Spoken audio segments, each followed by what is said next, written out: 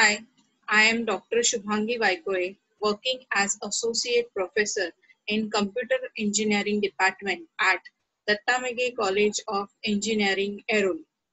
This is the subject-specific environmental awareness video created during four weeks of International FDP on Open Education for Better World. It's a project of UNESCO, University of Novi Gorica, Slovenia. The subject selected is Machine Learning for Environment and Sustainable E-Waste Management. The instrument, process or software used in this case study is the concept of ML and the Zen robot.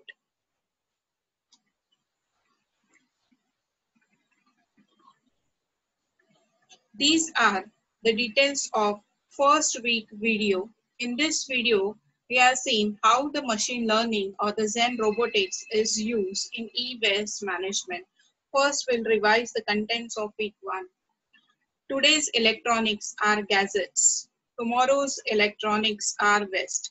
E-waste describes discarded electronics or electrical devices. Informal processing of e-waste can lead to adverse human health effects and environmental pollution. These are the types of e-waste. E-waste generated from laptops, monitors, personal electronic devices, mobile phones, audio, video equipment, scanner, printers, television, computers, etc. Next is the effects of e-waste on the environment. Emission from the e-waste create environmental damage. Toxic chemicals from e-waste enters the soil crop food pathway. E-waste are non-biodegradable and cause soil pollution. E-waste dumping yards and nearby places are polluted and cause health hazards. We have seen how ML is used in e-waste management. There are two ways to sort waste materials before recycling. Either we can drop the waste into separate trash bins or letting trash bins sort themselves through an automatic system. If everything is dumped into one trash bin, sorting for recycling can be a tiresome task. To tackle this manually, different countries have different color-coded dustbins for dumping different waste materials. But manual separation of waste materials or throwing into separate trash bin is somewhat confusing, as human beings can make mistakes. People can get confused as to where to dump the waste because they are not sure of the actual material of packaging and devices. This is where machine learning comes in. Employing machine learning in garbage sorting and disposal process is a better method for smart recycling and waste management. ML and various sensors, including RFID tags, can be used. Many intelligent dustbins have been developed that are equipped with ML programs such as classification algorithms and IoT sensors in the waste management sectors. Multitasking sorting ML robots have been developed for waste management that can sort tons of garbage on daily basis. We have seen the working of the Zen robot, a robot used for sorting in week 1. So this is the recap of week 1 video. Now, these are the details of week 2 video. In week 2, we have seen the environmental standards for e-waste management. How e-waste management is done. There are two ways. One is processing techniques and second is recycling. There are two processing techniques. We can disassemble or tear down the parts, or we can reuse the item or part more than once. Normal strategy is minimize the uses, reuse, and then recycle. Now we'll see recycling standards. Recycling is the key component of modern waste generation. It's a third component of reduce, reuse, recycle waste hierarchy. As we already seen, there are two ISO standards relating to recycling. ISO 15270 and ISO 14001. These standards are used for plastic waste and for environmental management control of recycling practice. The recycling consumer waste generally requires collection of waste or can be drop-off to drop-off centers, buyback centers, curbside collection, then sorting. Here we have already seen this sorting process can be done manually or machine learning robots can be used for this. We have also seen the benefits of recycling. The recycling is the effective solution to the growing e-waste problem. It reduces the amount of green gas. Pollution caused by the hazardous disposal can be avoided. Now, next we have seen the laws and rules by Government of India. E-waste management and handling rules shall apply to producer, consumer or bulk consumers involved in the manufacturing. It is also applicable to sale, purchase and processing of electrical and electronic equipment. Also applicable to collection centers, dismantlers and recyclers of e-waste. The next is authorization dealings with the laws. The authorizations are Central Pollution Control Board, Delhi, State Pollution Control Board or committees of union territories, then urban local bodies, that is municipal committees or council. Now, the next is, which are the global organization that deals with this? First one is the STEP, that is solve the e-waste problem. This is initiated in late 2004, which has grown to 50 plus members today. This includes members from industry, international organization, governments, NGOs, etc. Next is addressthemess.com. This organization believes in increasing the awareness about environment and sustainability and e-waste management, encouraging recycling, utilization of renewable energy. We should focus on renewable energy and we should minimize the carbon footprint. Carbon emission results from our each and every activity, every utility that we use. If we compare the carbon footprint of the months before and during the lockdown, we can see the tremendous effects. The next is Silicon Valley Toxics. This promotes human health and environmental justice. Next is Bessel Action Network. This addresses global environmental injustice, economic inefficiency of toxic grade, promoting sustainable solutions and attempts to ban waste trade. It works for human rights and environment. Next is the World Reuse, Repair and Recycling Association. This association improves the quality of exported electronics, improve trade practices through fair trade principles, encourages recycling standards. Next is, what are the strategies that can be adopted? What can consumer do? Keep your electronics longer instead of replacing them. If discarding old electronics, be sure to recycle them at a trusted recycling center. Purchase electronics that do not have hazardous materials. What can producer do? Extend producer responsibility, design for environment. What can government or regularities do? Produce subsidy for recycling to producer, keep track of collection and recycling, regulate recycler, create public awareness and do eco-labeling. Now, we'll see what are the standards, what are the ISO standards and other standards applicable for the e-waste management. The first is WLABWIX. This introduced in 2011. This sets out an integrated set of pan-European requirements separately covering collection, logistic, treatment, and outlet management. This organization also acts as an auditor, can organize audits to determine whether a company is compliant or not. This is the first ever introduced e-waste standards in Europe. This certification is the most important certification for e-waste recycling operator in Europe. Next is R2, that is Sustainable Electronics Recycling International. The R2 2013 standard, managed by SERI, is a partnership between the public, private, and non-profit sectors, with a mission of creating voluntary market-based mechanism for ensuring best practices in electronics recycling. This sets international environmental and occupational health and safety standards for the electronics refurbishing and recycling industry. Participating electronics recyclers, facilitators, and managers are evaluated and must have one or more system in place, certified through an accredited third party. Waste management needs to be based on hierarchy principle. When it comes to exporting recyclable to developing nations, R2 standards dictate full legality and compliance with due diligence measures. Equipment needs to be handled according to specific guidelines, from reception to processing after export. Furthermore, vendors are only allowed to export to processing facilities that have demonstrated compliance with health and environmental standards. The next standard is OHSAS 18001, published in 2007. It is for health and safety. It is an international occupational health and safety management system specification. Companies who are certified to this standard demonstrate their commitment to managing health and safety risks and improving their performance. This is an important standard for industry, as implementation of strong safety programs can help avoid hazardous exposure or physical injury. Next is ISO 14001, published in 2015.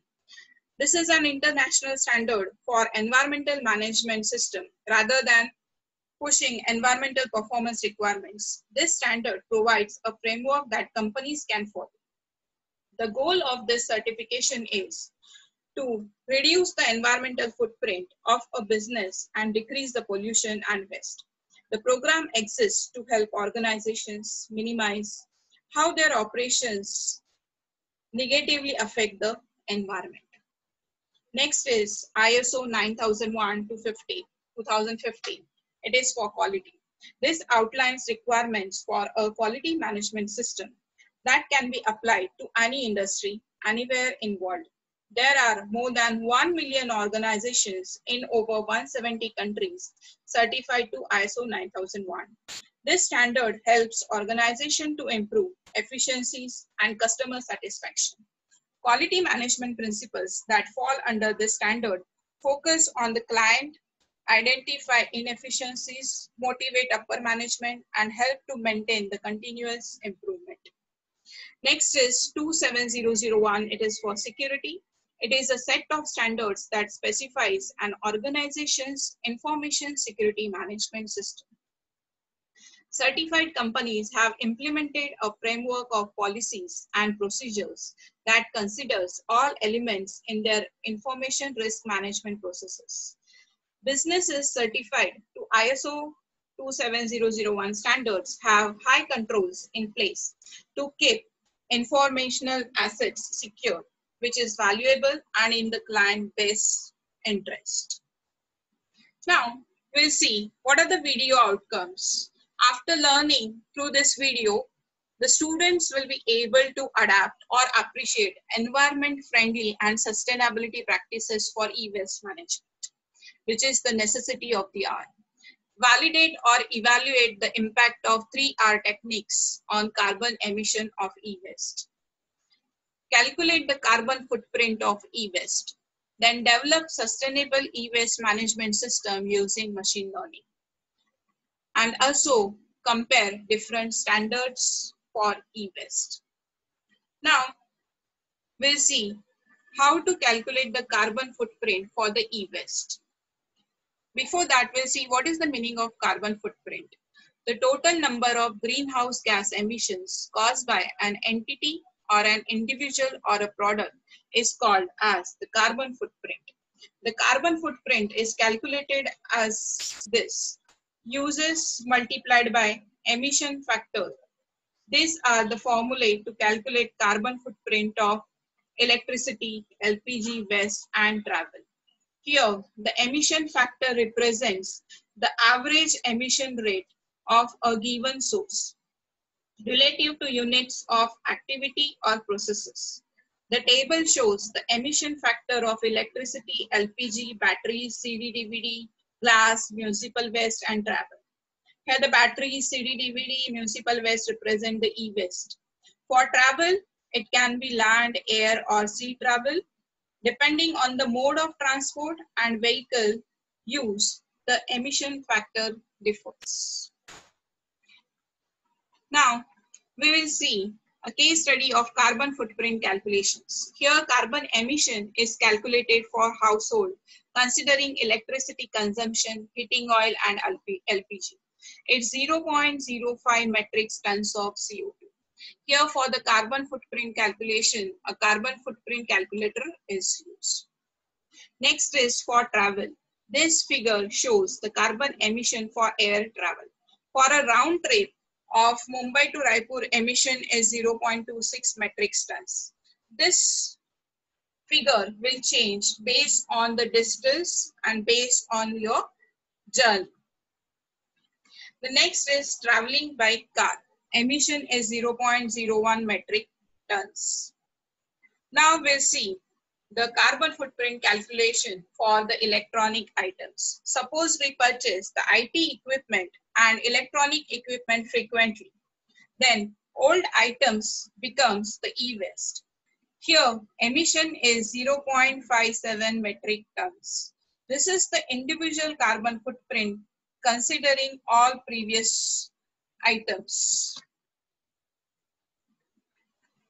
It's 0.89 metric tons. Imagine for individual it is 0. Metric tons. Then what will be the figure of globe? It's a really alarming situation. Now we will say the impact of recycling of e-waste on carbon footprint.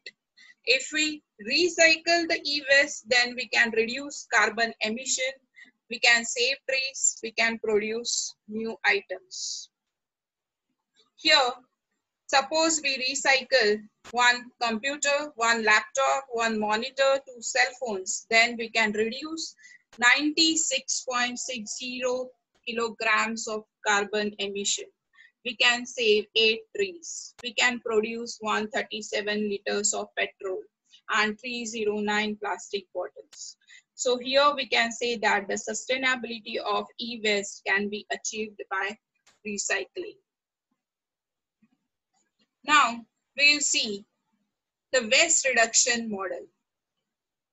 Here the baseline scenario represents what will be the emission if we recycle, and the alternative scenario represents what will be the emission if we adopt the technology of reduce, reuse and recycle. Here we can see that there is a reduction in carbon emission using the reduction model. So in the baseline scenario, we have only recycled items. In the alternative scenario, we have reduced the items, then recycle the items. So you can see here, this is equivalent to removing annual emissions from 16 passenger vehicles, conserving 8,835 gallons of gasoline, conserving 3,271 cylinders of propane used for home barbecues. Next is analysis for emission or carbon storage type. Next is the analysis for management practices. That is how much percentage we have used for reduction, how much for recycling, then how much for landfilling, combustion, etc. Next is analysis of material contribution. That is the type of the e-waste. It is a desktop, it is a peripheral, it is a portable equipment, it is a CRT, etc. Next is the analysis for impact by source or the offset. So here we can say that if we adapt the 3R technologies, then obviously we can reduce the more amount of carbon emissions. So we have seen how to calculate the carbon footprint and what is the impact of the reduction model on the carbon emission. Now, we'll see the sustainability standards for e-waste management. There are different terminologies associated with e-waste management system like e-waste categories, policies, initiatives, technology, and 3R implementation. Composition of the e-waste is very diverse and complex. E-waste contains more than 1,000 substances which can be classified as hazardous and non-hazardous substances. The electrical and electronic equipment can be broadly categorized as large household appliances as refrigerator, freezer, washing machine, cooking appliances, etc. Small household appliances as vacuum cleaners, watches, grinders, etc. IT and telecommunication equipment as PCs, printers, telephones, etc.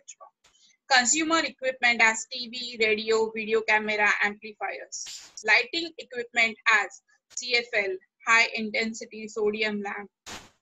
Electrical and electronic tools as drills, saws, sewing machine.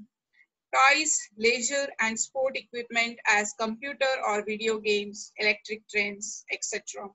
Medical devices, with the exception of all implanted and infected products, radiotherapy equipment, cardiology, dialysis. Monitoring and control instruments as smoke detector, heating regulators, thermostat, automatic dispensers for hot drink, money, hot and cold bottles. Next is policies or laws. E-waste management and handling rules are applicable to producer, consumer, collection centers, dismantlers, and recyclers. These policies are: one is extended producer responsibility or product take-back forms, the basis of policy framework in developed countries. Next is Waste Electrical and Electronic Equipment Directive. It provides a regulatory basis for collection, recovery, and reuse or recycling targets. The fundamental principle of WEEE is producers are responsible for e-waste take-back. Next is reuse, recycling, and recovery. Here, reuse means to use something again that you would normally throw away. Example, the glass jar for food or plastic bag for bin liners. Recycle means the product goes through a mechanical process to change its form. Resource recovery occurs after reuse, and recycle have been attempted. Recovery process focuses on the recovery of the substance from that waste. Next, we will see the initiatives taken by different organizations. One is solve the e-waste problem. Next is address the mess.com, then Silicon Valley Toxics, Bessel Action Network, and the World Reuse, Repair and Recycling Association. Now we'll see the technology in e-waste management. At the first level, e-waste is given as input. Here, decontamination, that is removal of all liquids and gases, is done. Then dismantling and segregation is done. Here we have already seen how machine learning and robotics is used for segregation in week 1 video. In the second level, hammering, shredding is done. Then it is given to special treatment processes like CRT treatment, consisting of separation of funnels and screen glass, electromagnetic separation, eddy current separation, and density separation using water. In the third level, recycling processes as chemical, mechanical, or thermal is done. Recovery processes, that is reverberatory furnace, leaching, smelting, electrolytic is done. And finally, we get recovered material as output. Here, disposal means allocation of garbage that can no longer be recycled or restored as a landfill. Next is 3R implementation: reduce, reuse, and recycle. Basically, the 3R concept is a sequence of steps on how to manage waste properly. The top priority is reduce. We have already seen the impact of reduce model. Reduce, which is used to reduce waste generation, then reuse and recycle to give waste material a second chance before disposing them to the landfill. Now we'll see the sustainability practices that should be adopted for e-waste management. A country has to develop a flexible and adaptive system that can handle the variability in quantity and quality of e-waste flow. Figure shows the roadmap or the trade chain of electronic and electrical equipments.